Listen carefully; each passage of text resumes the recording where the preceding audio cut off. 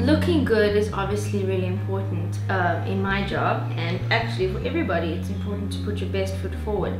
So some of the things that I like to keep in mind is to have, I always have a foundation, a light one, not heavy, that I just like a little compact just to touch up, or alternatively I use a cream based concealer and I just put a little under the eyes and wherever I have blemishes.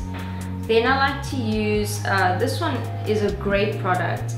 It's like a moist cheek stain, and I put it on, I'll put some on and show you. So I put on like a stripe, like that, and like that.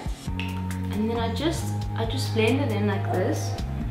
And as you can see, it gives like a nice rosy, fresh feeling. Another beauty tip that I love is using natural products. I use a lot of coconut oil in my hair, on my body, sometimes even on my face at night before I go to sleep. I love to do an egg white face mask as well. So you just separate the egg and beat it a little bit, and then I use an old paintbrush or makeup brush that I'm not using. I just paint it on, and then I leave it to harden, and it gets quite tight, and then I just use a warm face cloth and wash it off, and it gives you the most amazing complexion. So that's my tips.